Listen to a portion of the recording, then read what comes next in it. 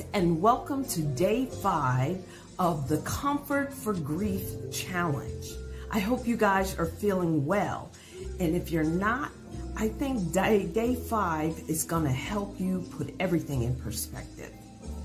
Day 5 of my book, Don't Grieve Alone, says, what's your vibe today? Is it excited for today?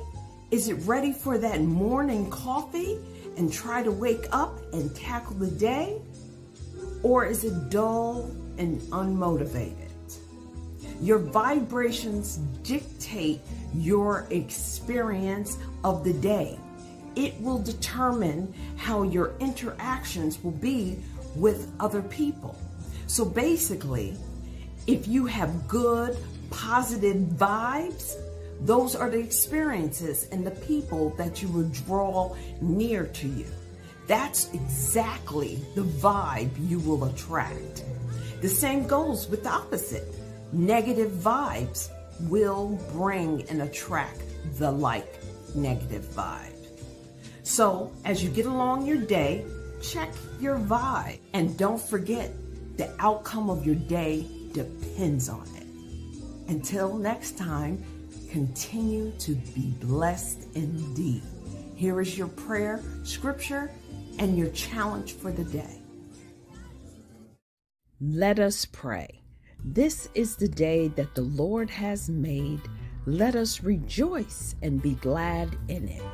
Dear Heavenly Father, please let me be tuned into my surroundings and the people I surround myself with.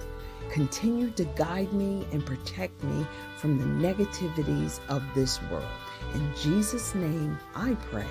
Amen, amen, and amen. Today's scripture comes from Colossians 1:11. May you be strengthened with all power according to his glorious might, so that you may have great endurance, patience, and be filled with joy.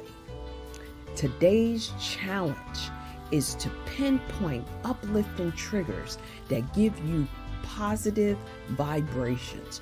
Write down the people, situations, and activities that have given you happiness in the past. Review this list often and try to create these positive vibes in your life now. Let's connect. Schedule yourself an Express Yourself call at thekimberlyclark.com. Check out my social media pages. If you like what you see, like and follow me.